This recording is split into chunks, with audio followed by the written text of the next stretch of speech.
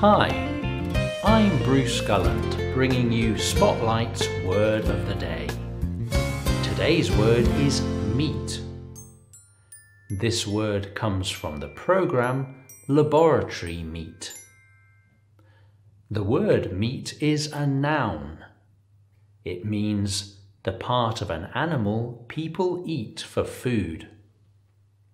Here's meat in a sentence from this program.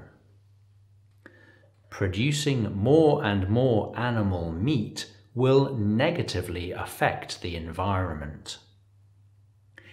In the comments below, try using the word meat in your own sentence. Be sure to subscribe to Spotlight on YouTube to see more videos to help you practice your English. And join us next time for another Spotlight Word of the Day.